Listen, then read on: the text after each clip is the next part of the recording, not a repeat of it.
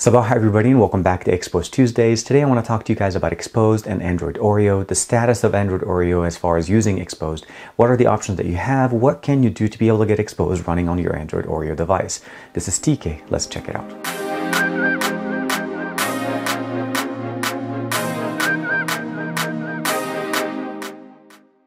As you know, the Oneplus 5 did receive the Android Oreo update officially. The Oneplus 5T is running it on a beta version, but the most part, Android 8.0 is here. We're going to be having it on almost every single OnePlus device within the last couple of years. And the main benefit here, of course, is that we're going to get some of those optimizations that we get with Android Oreo. One thing we were worried about, of course, when you upgraded Android Oreo is that you were going to lose Xposed. And, well, let's not worry. Xposed is finally here. Rover 89 last week did release the official, somewhat beta version of Xposed running on Android Oreo. So that's 8.0 and 8.1. So we have the ability to be installing the Xposed installer. Let's go over here into the framework. And we can definitely make sure that it's running, as you guys could see here. The installation process is no different than any of the other Xposed modules. You need to make sure you have a custom recovery. So for me, what I did here is I went into the system. Let's go ahead and reboot, and we're going to go into the recovery.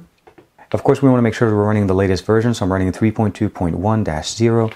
We can go into the install tab, scroll all the way to the bottom. Now I installed Magisk on here, and I'll talk to you guys in about a second. And I also have a full backup of my operating system.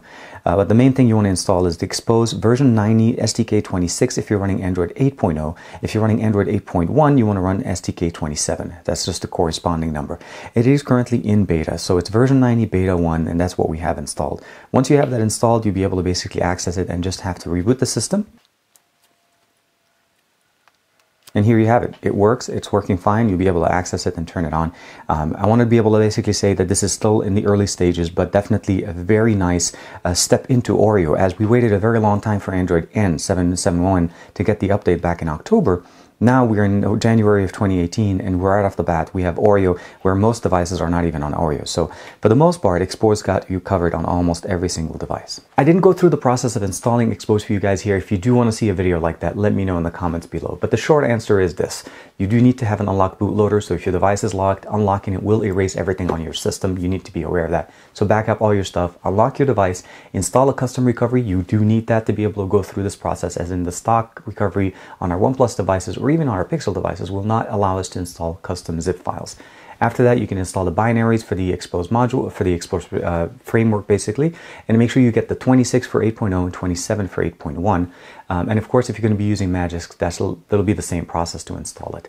Make sure you get the APK manager, which will be able to give you access to the main system, or you can use XDA Labs, which I think is a very functional way because you're getting kind of double stuff here. You're getting the access to the XDA App Store, which has a lot more applications that you may not find on the Google Play Store. But not only that, you also have access to the Xposed Framework modules. So those are things that you can get out of the lab. So I feel like if you use Labs, it's a much better application. I'll give you guys a link, of course, to the description in the description to XDA Labs, as well as the framework and all of that stuff. Again, if you want to see a video of how to get this thing installed on your OnePlus 5, of course, soon we'll be able to even get it on our OnePlus 5T when it becomes fully out of beta, although it does work in beta because 8.1 is also supported.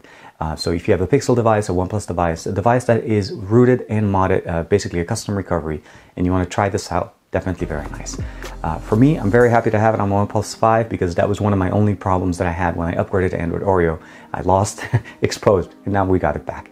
Let me know what you guys think in the comments below. Thank you very much for checking out this video and supporting the channel. I'll see you guys in the next video, and I'll talk to you guys in the comments.